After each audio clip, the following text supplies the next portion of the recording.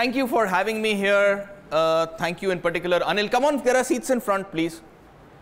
Okay, so I assume that you know that there are elements all around us, chemical elements, and we have tried to arrange this in a particular form that is called a periodic table. And hopefully at some point in your life, you may have seen a periodic table hang on a chemistry lab somewhere or in school or something. You've seen a periodic table. The two things I want you to take back home today are that there is not one periodic table, but there are periodic tables. There's an S over here. They'll show you many periodic tables, of which there is one sort of official one, but there are many periodic tables. The other thing is, this periodic table of the elements is not just the elements found on Earth over here, but it's the periodic table of the universe. So with this, before I get started, I should do some shameless advertising as well. As has already been announced, I run this thing called Chai and Why, and the best part about Chai and Why is we are live. So even if you're in Roorkee, you can follow us on the first Sunday, third Sunday. If a month has a fifth Sunday, 11 o'clock. We are on Facebook and we are live. So you can like us, you can follow us, Facebook and Twitter, it's @ChaiandWhy. You can follow whatever is happening live on Facebook, or you can watch it on YouTube, the same channel name, Chai and Why. It gets uploaded on YouTube usually on Mondays. So this year is the UN's International Year of the Periodic Table, because it marks 150 years since the most famous periodic table, and that is by this gentleman, Dmitri Mendeleev. This is his periodic table from 1869, and we are celebrating 150 years of it. But it's not just his periodic table. Lots of people have made contributions. It's also, we have finally agreed that the 7th row of the period is complete. We've named all the elements, so that's also a good reason to celebrate the year of the periodic table. Okay. I thought in IIT they always give quizzes, so I should also start with a quiz. Okay, a very quick quiz. There are a few fun questions that are going to come up in the talk. They will come up periodically in the talk. Okay, and the answers, of course, are not difficult because it's all elementary stuff. You get the hint. And don't shout off your answer. Raise your hand. Okay, here's a list of 6 elements. Very quick: francium, germanium, gallium, indium, nihonium, polonium. One of these is not named after the country. Which one? Somebody. Indium. Very good. Why? It's the indigo color in the spectrum. Very good, very good, very good. Okay, who is this person? He's the only living person after whom an element is named. So either the element or the person. The only living person after whom an element is named. Clearly it's got to be a recent element. This is Yuri Oganessian, after whom Oganesson, the last in the noble gases row, is named, element 118. Okay. So before we start, just remember, I am not an expert in any of this. I'm a semiconductor physicist. I don't work on periodic tables or on chemistry or on astronomy. I'll tell you lots of astronomy stuff. Nuclear physics, I know very little, but I like telling stories. So I'm going to tell you some stories. Okay. So thanks. I've copied a lot of stuff from lots of sites available on the net in this year of the periodic table, and also especially Rajiv, who helped me make many of these samples, sealing them in quartz, etc. Okay. Now, how did I get into all this? When I was a kid, it was the days where the only books you could afford were books. There was no internet. There were very nice books from Mir Publishers, Moscow, translated into English. And these books were, all about chemistry. Why not just Russians? The Americans did well also. There's Uncle Sachs with Uncle Tungsten, Oliver Sacks, Uncle Tungsten. And the good thing is today you can find all of these PDFs online. So if you want to read them, they're there. So there are lots of these books which are very, very nice to read. And let's see, you can recognize this. What's this? Yeah, do you see a table? It's a periodic table. Okay. This is by Theodore Gray. It's a very nice site. You can go to this and you can lift each of these and learn something about the elements and all that. Highly recommended. Now, the periodic table is no longer just restricted to chemistry. It's an icon of science. Every time somebody wants to categorize something, they make a periodic table. Okay, and everything has a periodic table. Now, I didn't know whether this would be an adult-only audience or not, so I couldn't show the best ones. But you can have the periodic table of sports cars. Even better, you have the periodic table of desserts. And here you have all the sweeteners: sugar, honey, corn syrup, maple syrup, etc. Butter, milk, cream, all the fats on this side. VS is vanaspati, shortening. You have lemon, lime, orange, apple, banana, apricot, all the fruits. Marsala, tokay, brandy, whiskey, rum, etc., all the alcohols. Pecan, cashew, pistachio, all the nuts. So people arrange anything in a periodic table. They also show you spectra of elements. They also give you crystal structures, like bread is flour and air, you add flour and butter in sheets, you get puff pastry sheets, and ice cream has got some air and something else. It's fun, but it's nice. Okay, but the periodic table we'll talk about today is this one, which has all the elements arranged in a particular order. And you can learn a lot by shading the periodic table in many ways. So in this case, they've shaded the alkali metals, alkaline earth, the D block guys, the lanthanides, they're all shaded in different colors. But we can shade them in many different ways. Here we have shaded them. The red ones were the ones which were known since antiquity. Many of them are just found in their natural state. The last 4 are the last purple ones which finished the 7th period. So the yellow ones were known, like the dark yellow ones were when Lavoisier was there, the light yellow ones were when Mendeleev was there. So you can shade them historically. You can do many things to play with the periodic table. You can also try and put pictures of the elements, or even better, you can try and make real periodic tables with elements. I am an element collector. I mean, I have been fascinated by elements since I was a kid. My favorite group is actually yttrium, ytterbium, terbium, erbium. Why? Because they all get their name from the same village. The village is Ytterby in Sweden. From Ytterby you get yttrium, ytterbium, terbium, erbium. A nice set. And like scandium. You always wondered, all through chemistry I never knew if scandium was any useful. Till I found out much later that yes, you can make some use of it. Okay, so I was collecting stuff, and eventually I put together for the year of the periodic table whatever we could find. And we have now a little more than this. And it's been very popular. People come and see it and take selfies with it and all that stuff. So anyway, things I could not really bring in bulk. I have got some in glass tubes, as I've already told people who came early. So calcium, for example, is actually a very shiny metal, but it's very difficult. The moment you break it and take it out and try and seal it, it just gets oxidized. But we have some. This is cerium. This is a nice big block of cerium. This is lanthanum. And I know the question that most people will ask me is, why is there no uranium? I really wanted to see uranium. Actually, I have uranium, but I just didn't feel like, going through this airport security. If they ask me, what's that? Oh, that's uranium. It was not worth taking that risk. Uranium actually is, you can buy it, there's no problem. They typically come in metal turnings like this. If you've ever done lathe work, you know what these things come from, because it's used to make penetrators for weapons, so they machine it, that's what you get it. It will become black very easily because it's a very, very reactive metal. What you need to do is you take it, you clean it, you melt it, and you can get these nice shiny balls of uranium that are used for experiments. Okay, so uranium is a very nice shiny metal, but it will become black almost instantly in air. So it's stored under oil or kerosene like they do for sodium. It's very, very easily oxidized. Anyway, so let's get back to this today. Question for you is going to be, which are the ones over here? We don't have 43 and 61. We don't have technetium and promethium. Why? Why don't we have technetium and promethium? They are among the naturally occurring elements. What? Too rare? Too? Rare? No, they're not too rare. There are others which are way rarer. But whatever promethium, they are the 2 radioactive elements within the first 92, and whatever was there in the formation of the Earth is over. Their half-lives are such that it's all over. So all the promethium and technetium available now is artificially produced. Okay. So I didn't bring these 2. I couldn't find them. I couldn't bring the gases. I mean, I could seal them in tubes, but you won't believe me, so it's not worth it. Unless I have some X-ray spectroscopy or something to prove to you what it is. I didn't bring the reactive metals. You're not allowed to carry sodium, potassium on flights and all that, so not a good thing anyway. I didn't bring the radioactive ones or the artificially produced ones. So what is left is what you have here. Okay, these are the ones we have over here. One question I'm going to ask you, I'll give prizes or do something. I normally give periodic tables, so I don't bring them, but I'll email them to you. I have nice periodic tables. Which is the most expensive? Which is the most expensive element in this whole lot? Which is the most expensive element? Tell me later, don't worry. Unless you're so sure of it, you can shout now. Yeah? Cesium. No. Cesium is not expensive. Okay. And it's not here anyway, of the ones which are here. Okay, we'll tell you later. So before that, before we get any further, let's make sure we understand what is an element.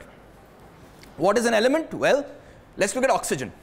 Now I can think of oxygen as something which has atomic number 8. Hence it has 8 protons, it has 8 electrons around it, it's arranged 2s, 1s2, 2s2, whatever, 2p4 or something, right? And it's got some, xy coordinates in this group and this column of the periodic table. I can also think of oxygen in a more chemistry-like way, saying that this is a gas, it liquefies at -183, it supports combustion, etc. The chemical properties of things. And both are right. Okay. And this is the way things have been happening, whether you look at a physics approach to it or a chemistry approach to it. And all the new elements are essentially discovered through nuclear physics methods, but it's the chemistry guys who have the right to name them. So the IUPAC is the guy who names them. They keep fighting about who should get the rights to name them. Nature publishes papers on this battle between physics and chemistry, etc. But it still goes on. And what is remarkable is this next question, which is, how long should an element exist before we can call it an element? And because KBC is on, I even decided to give you 4 choices. So is it a microsecond, a millisecond, a picosecond, 10 femtoseconds? How long should it be stable before I can call it an element? Picosecond. Picosecond. Yeah? We agree? Well, it's actually 10 femtoseconds. Because they say that 10 femtoseconds is the time that a nucleus needs to capture the electrons to form an atom. Physicists are happy. They measure 1 atom, 2 atom, done. We've discovered element. The chemistry guy says, what the hell, man? With 10 femtoseconds or even microseconds, you can't do any regular chemistry kind of stuff, right? The chemistry guy would like to make chlorides and nitrates and study their properties and all. You can't do that if your half-life is microseconds. But anyway, right now, rules are 10 femtoseconds. Good. So, Earth, oh, by the way, I just forgot. There are 2 boxes of white powders out here. These are one of the best purchases I've done in TIFR. I filled out all the paperwork. This is legally obtained uranium ore and thorium ore from the International Atomic Energy Agency. That's the closest I could get to stuff that I can carry around. So initially we had this earth, air, fire, water. Every culture has tried to see what is around. Today we have 118 elements. So in the next 10 minutes or so, I'm going to give you a very brief chem history. Okay, chem history of what happens. And we will start with Robert Boyle. You've heard of Boyle and Boyle's law, certainly. So Boyle was working with gases. And air was the first of these ancient elements which was analyzed and found to be many different things. So we'll start with Boyle. Boyle also incidentally wrote the first chemistry textbook.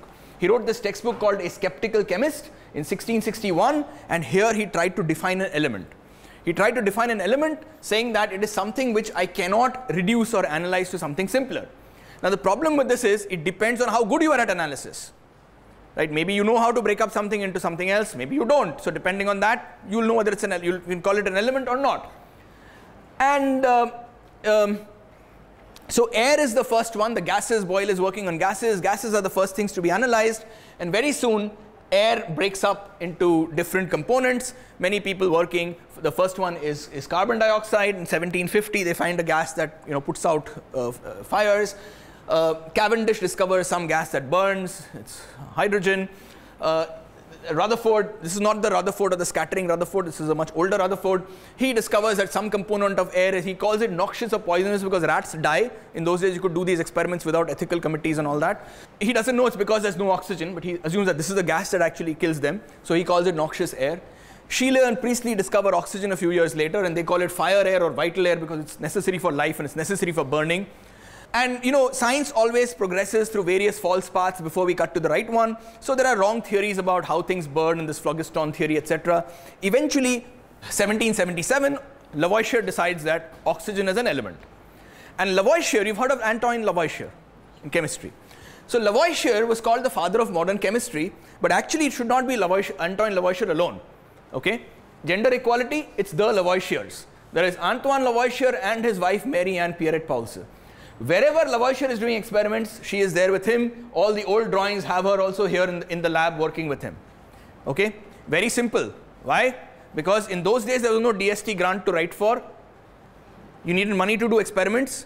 The easiest way to get money to do experiments was to marry somebody rich. Okay? So Lavoisier married into a rich family and they had money to do experiments, and Mrs. Lavoisier also liked to do experiments, so it was okay. And Lavoisier is important because he introduces the idea of making measurements. It's not enough to say X goes to Y. So many grams of X gives me so many grams of Y plus whatever Z or something else. He makes it quantitative, comes up with the law of conservation of mass in reactions, etc., and makes, and hence it's very important. But Lavoisier also classifies elements. And Lavoisier writes the first textbook in French This is in the English translation would be the Elementary Treatise of Chemistry, where he makes a list of simple substances that can't be broken down. And at this time, you have lots of things like oxygen, nitrogen, hydrogen, mercury, zinc, etc., etc. Surprisingly, today you may think that he has light and heat as elements. But it's not that surprising. Just look back 300 years ago. I mean, you are taking mercuric oxide, putting it in the sun, getting mercury and oxygen. So mercuric oxide plus heat equal to mercury plus oxygen. You will think heat is an element. Not unreasonable. Okay. And there are many oxides in this table, silicon dioxide, aluminum oxide, etc. Now, it's very difficult unless you have electrolysis or some, reduction with sodium or something to be able to make the metal out of it. So he thinks that they are also elements. But the story of Lavoisier is not yet complete. So remember, I said he married into a rich family. Lavoisier's father, Marianne's father, had his company called Ferme General. Now, how did Ferme General make its money? It was a contractor for the king to collect taxes. So his family is a tax collector's thing. Now, naturally, if you're tax collectors, you're not very popular in the general public. All of you must have filed your returns right now, right? So Lavoisier, being a scientist, the first thing he did is he figured out all the loopholes where people are avoiding taxes, and ek ke baad ek he stopped all of this. So people were really unhappy because he made it very difficult to evade taxes. He was not very popular. The next thing is, Ferme General also worked on collecting taxes from tobacco. Tobacco was a major source of thing. Remember, tobacco doesn't grow in Europe. Tobacco is coming from outside. And hence, people who are importing tobacco, there is a lot of money to be made if I can adulterate tobacco. And moist tobacco is obviously going to be heavier than dry tobacco. Okay, so there's rampant adulteration of tobacco. And he finds that, if you add water, it apparently improves the taste of tobacco. I don't know all this, but anyway, he does experiments and figures out that 6.3% of water is the maximum you can do. Anything more than that means you have adulterated the tobacco. So people are even more unhappy. You're denying them their cheap smoke. Okay? Now the French Revolution happens. The French Revolution happens and Lavoisier is arrested and he is charged for what? What is his crime? His crime is adulteration of tobacco with water. And for this crime, he is guillotined to death. And the judge says at the trial, we don't need these scientists. Okay? Unfortunately, people say that even now. That's the dangerous part. Okay. Anyway, long story. But the moral of the story is 300 years ago or even today, tobacco kills. Okay, let's move on. Now, in his lab, this is Lavoisier. There is an assistant. The assistant manages to escape. And now, in Europe, in that time, if you're escaping the revolution, the best place to go to is America. So this guy goes to America. His name is long. I have lots of long French names in the talk that I can't pronounce, and I murder the pronunciation. But forgive me. The main point is, look at this. This is the beginnings of the DuPont family and the DuPont Chemical Company. The DuPont Chemical Company comes out of Lavoisier's lab. Okay, today a big global player, but this is whatever, this big guy who's here.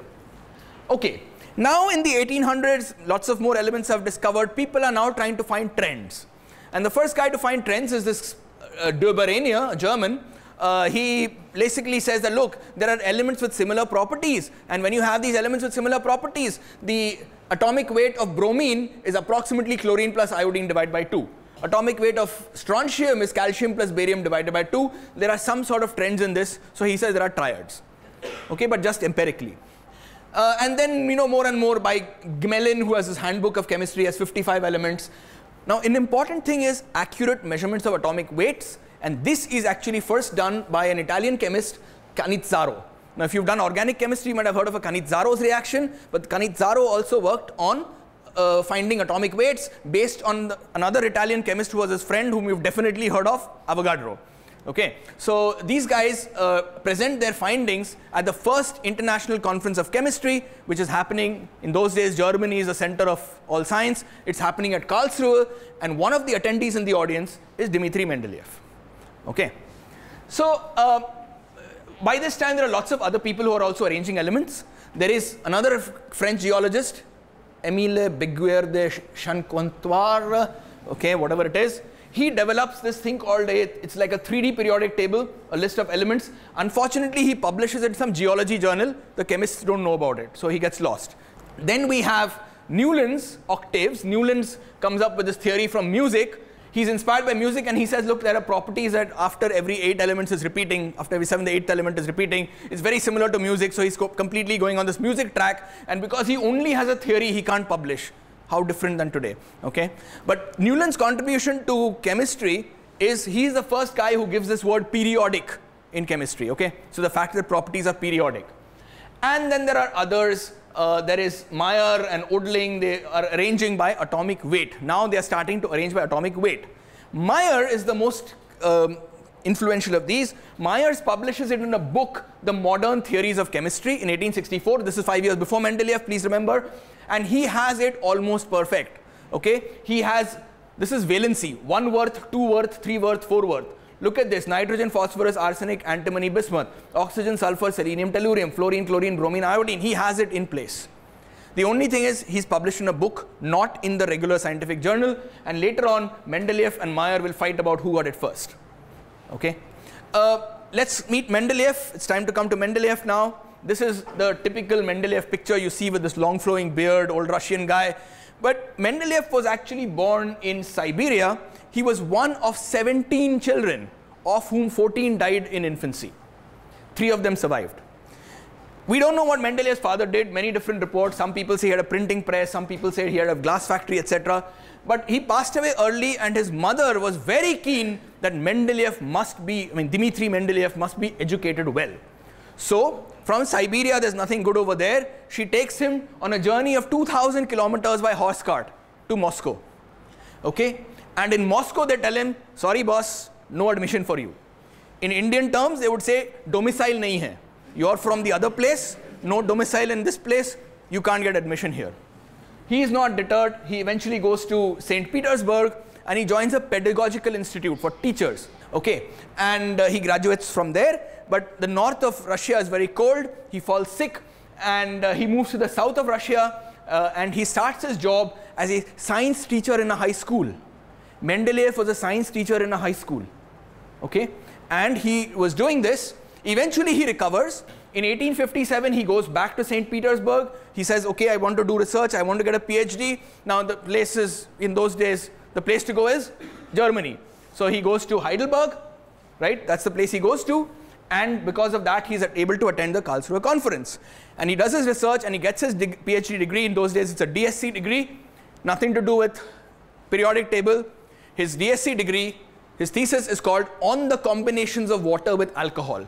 And I know several people in most IITs who have great experimental evidence of doing this. Okay. So Mendeleev, as a chemistry teacher, wrote a textbook of organic chemistry. He also wanted to write a textbook of inorganic chemistry. Then he says, this arranging atomic weight stuff is not working out. Kuch to ghafla hai, let me solve it. And he decides, I will arrange the things by atomic weight. We'll come to that. But apart from that, Mendeleev did a lot of stuff. He was responsible for getting petroleum industry started up. He was responsible for metric system in Russia, a lot of work on explosives. He did lots of different things. The one thing Mendeleev did not do is he did not come up with the composition of vodka. The people claim that vodka 40% alcohol is because of his thesis. That's just a marketing gimmick. Okay? Mendeleev is not responsible for vodka. This is pure marketing. Okay. All right. Let's get to Mendeleev's periodic table. This is the first periodic table on which we find a date, 18th February 1869. And it's 90 degrees inverted. Instead of carbon silicon this way, it is carbon silicon germanium this way. Okay? And he has left lots of question marks. I'll show you a better version of this. There are question marks over here where he predicts elements. And he gives them these names of eka something, dvi something. So the one below silicon is eka silicon, the one below manganese is eka manganese, dvi manganese, etc. Why did he give them these names, Sanskrit names? Because he had a friend, Otto von Bötlink, who was studying Panini's works. And he was very impressed that the consonants, if you look at any Indian language, the way we look at our consonants, k, kh, g, gh, j, ch, ch, j, j, etc. I mean, they are arranged in rows and columns. Mendeleev thought, I can come up with this grammar of the elements. And because he had this friend, he gave these Sanskrit names. Okay. And the good thing is, Mendeleev published his work in the most important journal at that time, Zeitschrift für Chemie. It's like publishing in Science or Nature today. And he went around giving lectures. You know, Faraday lecture, Professor Mendeleev will speak at 8:30 p.m., etc. So he did a lot to publicize his periodic table. We know his periodic table, not Myers. Now, Mendeleev's genius is not what he put in the periodic table, but what he left out of the periodic table. The places that he put in, the power of insight in arranging these elements and predicting their properties.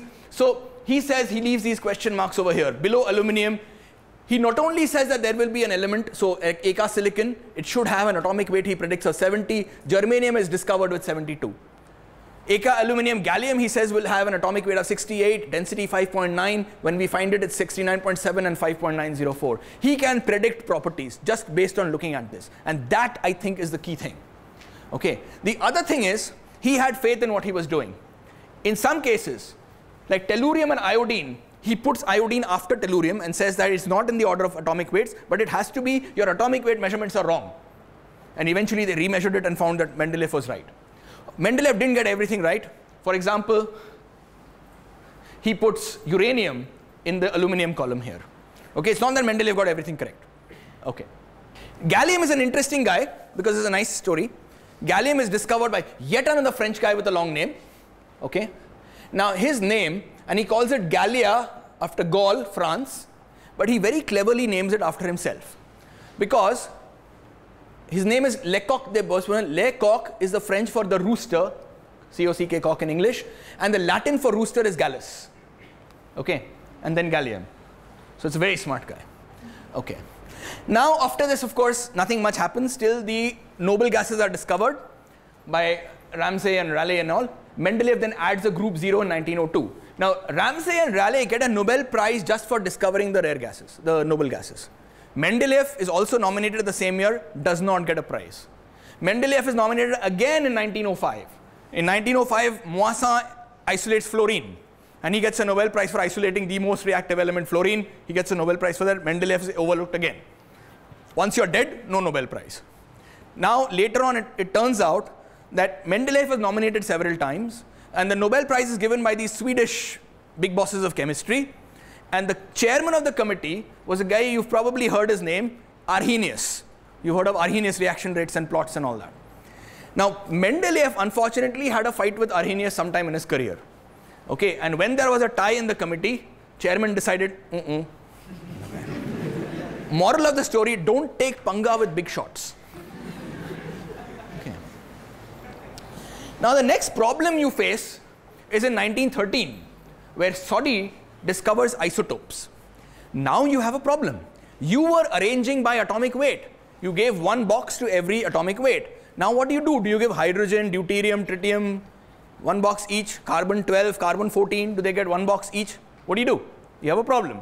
Arranging by atomic weights is no longer easy.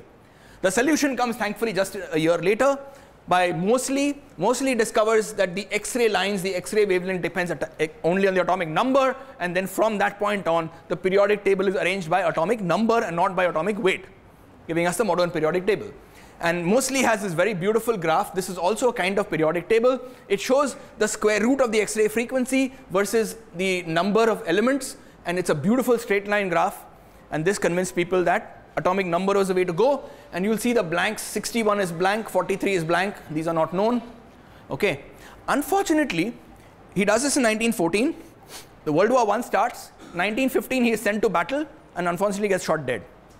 Poor guy. One of the biggest losses to the world of science. After this, the British government decided that all these high-profile scientists, please don't send them to war. Okay, which was a good decision. Okay. So this is how Mendeleev's table looks like in 1904. Nothing happens till Seaborg. Seaborg is another pioneer, 10 elements discovered by him and his group. He decides that this table is getting too wide. Let's put the lanthanides and these newly found actinides, let's put them outside. So that's why you have them now down outside the main thing, otherwise it will get way too long. Okay. And Seaborg was the only other person who has had an element named after him when he was alive. Okay. Now, of course, we know that the modern periodic table, you have this S, P, D, F blocks, and you can fill them with Hund's rule and things like this. We know this.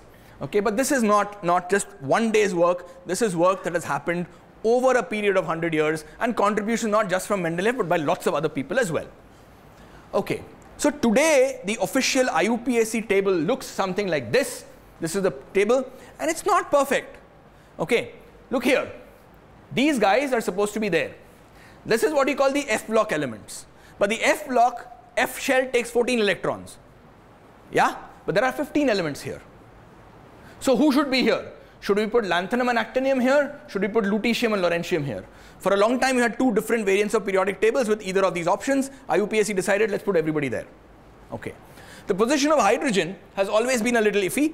Hydrogen can lose an electron and be happy, like the alkali metals. Hydrogen can gain an electron and complete its shell and be happy, like the halogens. So hydrogen can be either here or there. Again, not very clear. How about an element 0? Should there be an element 0? Ye banda pagal ho gaya hai kya? No, not really. I mean, if the periodic table is supposed to represent the things that make up the world around us, today we know what would be element 0. It has no protons. Atomic number, number of protons. Element 0 has no protons. It's a neutron. Today we know that a lot of the universe is made of pure neutronic matter. We have neutron stars. Right? So maybe the neutron should be part of the periodic table. Who knows? We'll see. Okay? So there are many variants of the periodic table. The other problem, which is from argon, I have to go to potassium on this side. You can imagine bending the periodic table around and sort of joining it up so it becomes a spiral. So cylinders and spirals are not new. Meyer had a spiral version after 10 years. This thing is effectively a spiral, 1862. This is also a 3D table. You can consider it the first 3D table. Ramsay, every scientist has come up with some periodic table. One of all these big names, they have got their own periodic table. Ramsay had something like this, 1904. I like this. This has character. This is not boring. I mean, it may not tell you anything new, but look at this. It goes hydrogen, helium, goes this way, then it goes that way, then it goes this way. I mean, this has character. You can't say that this is a boring periodic table. Okay. Soddy, isotopes guys, comes up with a spiral like this. The problem with Soddy is he's one of these scientists who, after getting the Nobel Prize, sort of went bonkers, in short.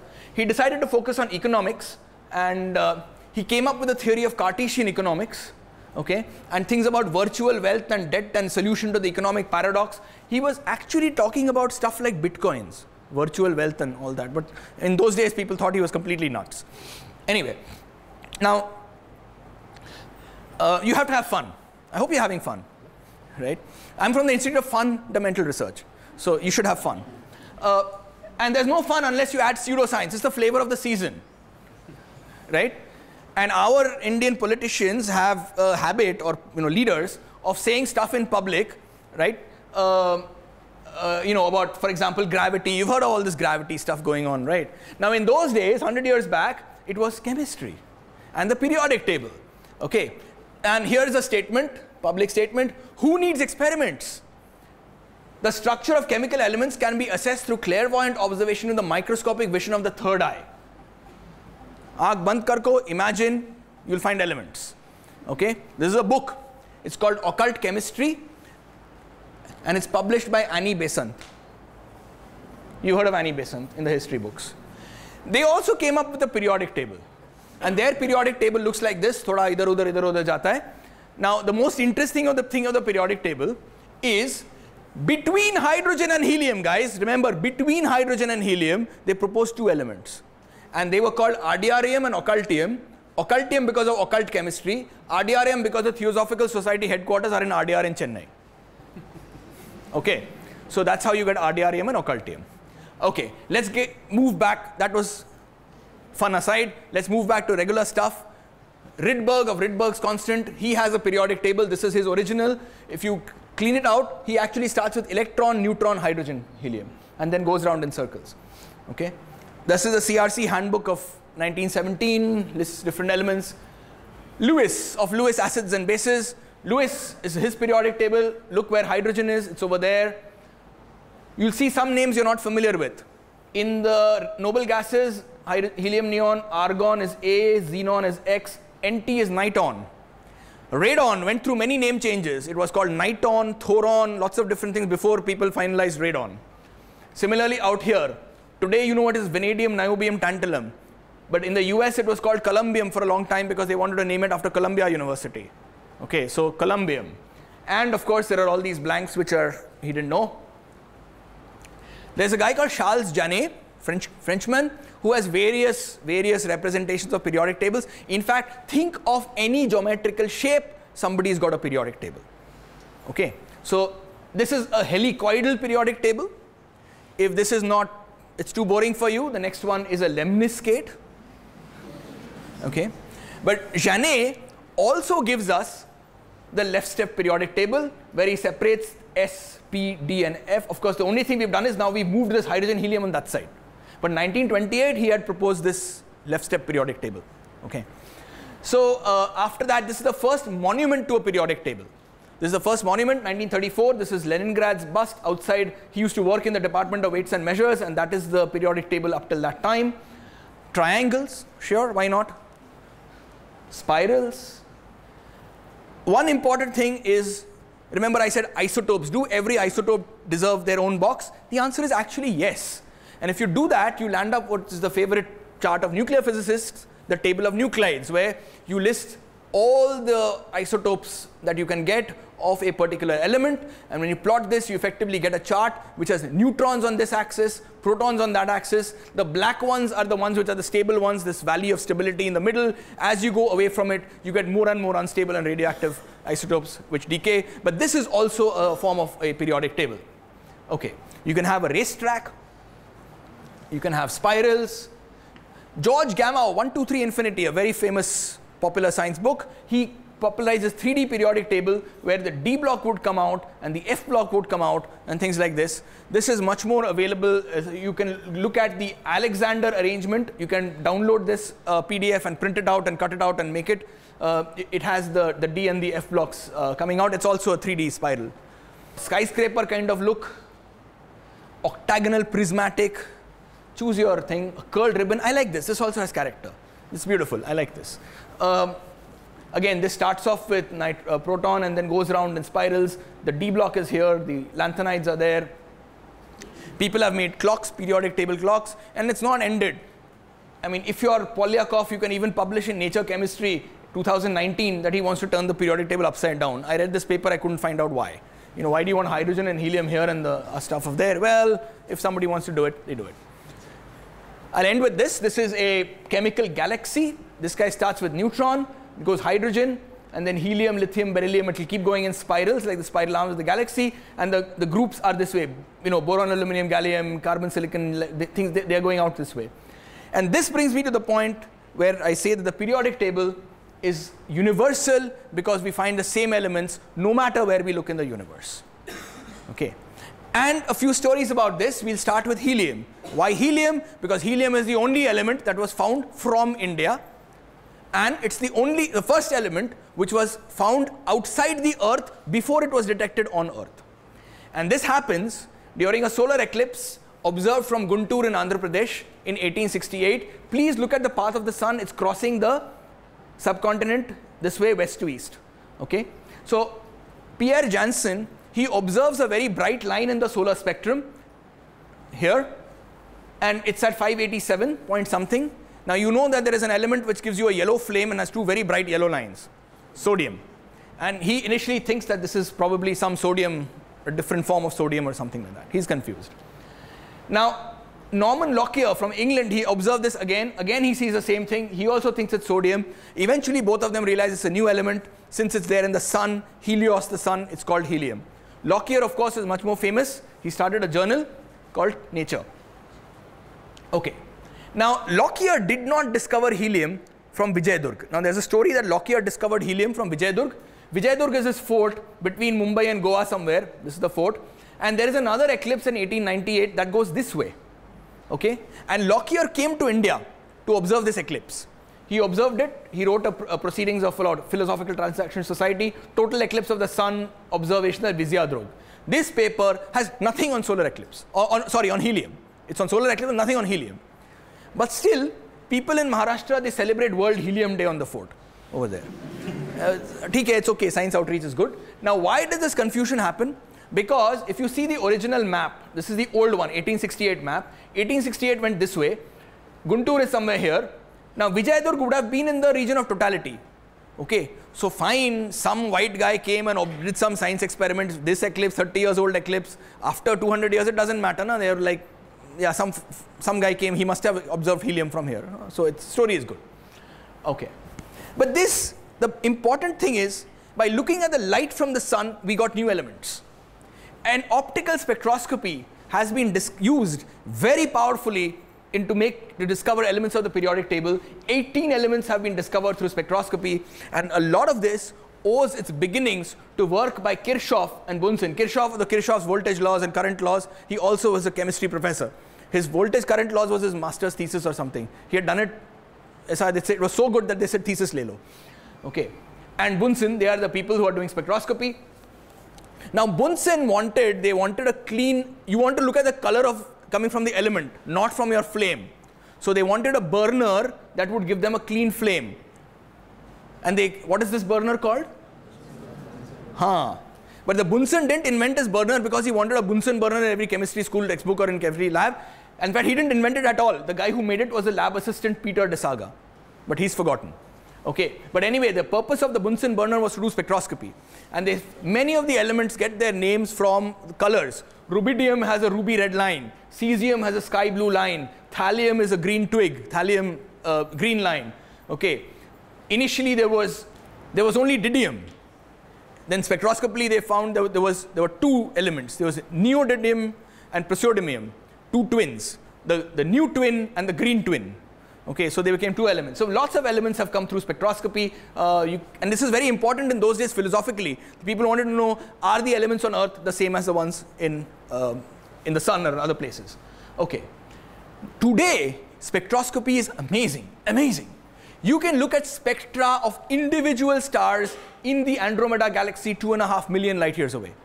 2.5 million light years away, we can resolve individual stars and look at the elements that are there, and you see signatures of titanium, vanadium, calcium, iron, whatever. We can see this. And if you look at different stars in the universe, you see that the red spectra and the blue spectra are different. But the elements are there. There's cobalt, there's lanthanum, there's samarium, dysprosium, cerium, whatever. But the spectra are different because stars have different ways they were born, the times in which they lived, etc. So you can figure out how stars evolve, etc. by looking at the light from them and what elements they contain. And trust the universe to be a very interesting place. There are lots of weird stars. There are stars with unpronounceable names like Przybylski star, for example, in which they have done high resolution spectroscopy. Now this is 3606 angstrom, this is 3607 angstrom, yeah? This is 1 angstrom. In this you see these lines, and you see elements like californium, einsteinium, etc. Elements which we think are not natural elements on Earth. Earth we said till uranium, till 92 or 93 maybe, right? Out here you're seeing einsteinium and californium in the spectra of stars. Now, this tells us that how were these elements formed and where are they found and things like this. Well, it depends on where you look. And the easiest place to look is the Earth's crust. Now the Earth's crust is not representative of the Earth itself, because the Earth's crust is a very tiny fraction of the entire Earth. It's not representative of the solar system or the universe, but that's where we live. So let's take a look at the Earth's crust. Please remember, this is a log scale. So this is 1,000 times more, million times more, right? And 1,000 times less, million times less. Naturally, the most common elements are the elements that form the rocks of the Earth: oxygen, silicon, iron, etc., etc. Surprisingly, what you call the rare earth elements are not very rare. If you look at this, there is more cerium than chromium or cobalt. There is more neodymium than nickel. Right? You don't think of nickel, chromium, cobalt as rare elements, but they're actually much rarer than cerium and neodymium. The really rare elements are these guys. They're way down here: ruthenium, rhodium, palladium, osmium, iridium, platinum, rhenium, gold, etc. Why? Because most likely these elements are very soluble in iron. Because they're soluble in iron, when the Earth cooled and most of the iron went down into the core, these elements probably went down with them. Okay, so the fact that they're not there in the crust, they're probably there somewhere inside, but we just don't know that. Okay, so you can also color the periodic table in various ways depending on what elements you are, but I think we'll skip that. We'll look at something called diffusion cartograms. These are more fun. What I can do is I can plot the periodic table with the size of the box proportional to some quantity. Okay, so if I plot the elemental abundance in the Earth yes, oxygen, silicon, aluminum, iron, etc. Rest of them are don't care. The easiest drawing to make is the elements that make up the universe. If you look at the universe as a whole, there's hydrogen and there's helium. Everything else is don't care, right? Even the sun, over the last 4.5 billion years, has converted just a few % of its hydrogen to helium. Okay, so the other elements are really, really low. Let's have a quiz. Here's a property which is plotted this way. What property are we plotting here? Look, something is big on this side, something is very small on this side. What's this? Top here is big, bottom this is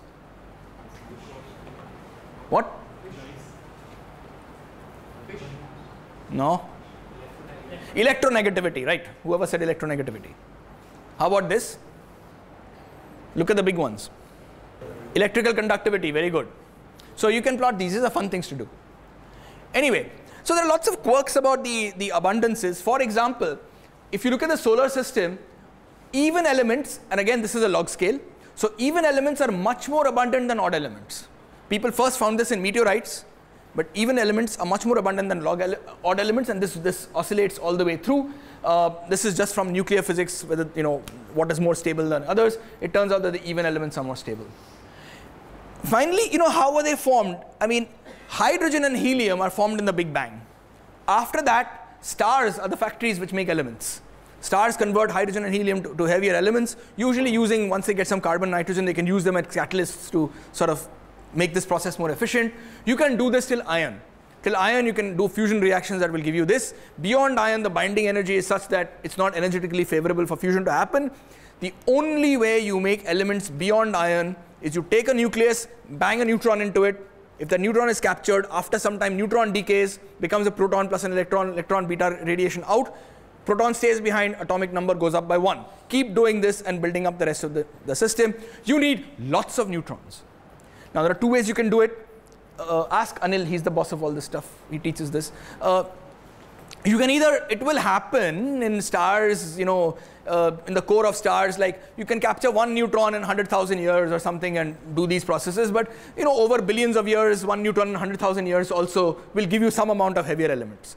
Or we thought, or most of the papers thought, that you can have extremely violent events like supernovae, where the star essentially, like fusion goes off, gravity kicks in, it starts imploding on itself and eventually just bursts out. At that time, it's not 1 neutron in 100,000 years, but 1,000 neutrons a second are bombarding your thing. You get lots and lots of these heavy elements being formed. Okay, so the original paper was, it's an IIT crowd, so I can do this. It's very important where you publish and what you publish. Okay, Fred Hoyle publishes in 1946 the synthesis of elements from hydrogen, but he publishes in the monthly notices of the Royal Astronomical Society. Okay, this has some excitations. There's a paper which has 100 excitations, and that's this one. This is the origin of chemical elements by Alpher, Bethe, and Gamow. Now this has a very good history. This paper was written by George Gamow with his student Ralph Alpher. But Gamow is a brilliant publicity master. He decides to call up his friend Hans Bethe, who's also a nuclear physicist, and says, can I add your name to this paper? And they add his name. The student Alpher is really pissed. He doesn't like this, but boss has said add the name. And this paper is the Alpher, Bethe, Gamow paper, better known as the alpha, beta, gamma paper. And because of this names, alpha, beta, gamma, this is a very famous paper. It's also published in PhysRev, a mainstream journal, gets lots more hits. Okay. So Hoyle publishes much more papers. Again, he chooses Astrophysical Journal supplement, etc. But the paper that is the defining paper of nuclear synthesis is this paper. It's called B squared FH because of the authors, the Burbages, Margaret Burbage, Jeff Burbage, Fowler, and Hoyle. Hoyle is also an author of this. Let's zoom in.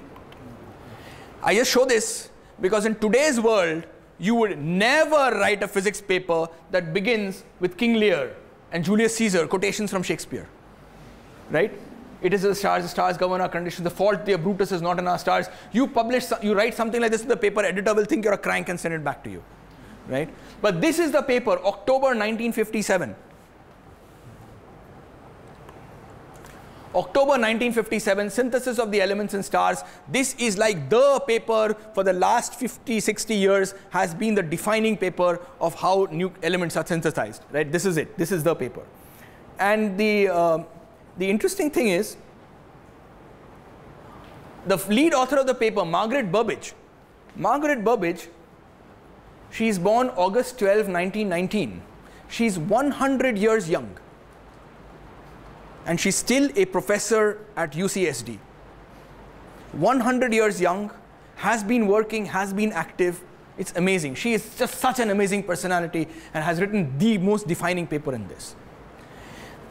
Now, you know, often, as you saw, that astronomy has given so many contributions to the periodic table. But the latest in our understanding of how elements have formed have come from a totally different source, and that has completely changed what B square FH told us. Okay? And that has come from gravitational waves. Now, the first gravitational wave detection was black hole into black hole. Merging into black hole, we can't see anything. The second detection was neutron star merging into neutron star. Luckily, when this happened, they knew where in the sky it was, and they had optical telescopes looking at that same place, and they could see an optical event. And they could see the X-rays, optical meaning electromagnetic spectrum. They could see X-rays from the event. And when they saw X-rays from the event, they saw that there were a lot of these X-rays coming from this R rapid process or something. And this has completely changed understanding of how elements are made. Now people believe that most of these heavy elements are actually made in neutron star collisions. Okay? Which is again a good reason for respecting that neutron as a component of what makes us. And earlier, you had exploding massive stars giving you all this. Now, it has changed to merging neutron stars, all the purple stuff. So apparently, like most of the gold has come from colliding neutron stars. Okay? When two neutron stars collide, they throw off some of their matter in the interstellar medium, and you have apparently even planets, you know, like planet weight worth of gold and other elements being put out. Okay, so this is a good point to end and say that in the last 150 years, from 1869 till today, 2019, the search for the understanding of what makes the world around us has unified inputs from physics, from chemistry, from astronomy, right? And has given us this beautiful thing called the periodic table. And I think it's wonderful that we can celebrate it, celebrate Mendeleev, celebrate all the other scientists who've come up with this, and thank you all for your attention.